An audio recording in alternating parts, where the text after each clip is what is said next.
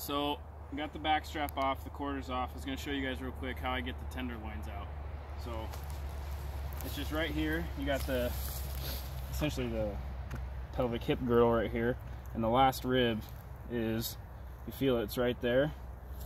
So make an incision along the bottom of the vertebrae right here, and then you just peel this back, and there's your tenderloin right there.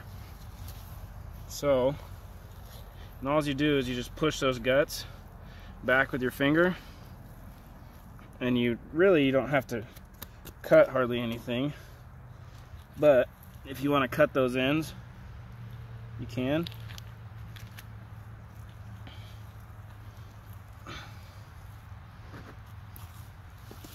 And if you want to keep it clean, or instead of just ripping, because and you just pull it out. There's the tenderloin. You don't even ever have to gut it. You don't have to come in contact with the innards. Breakfast.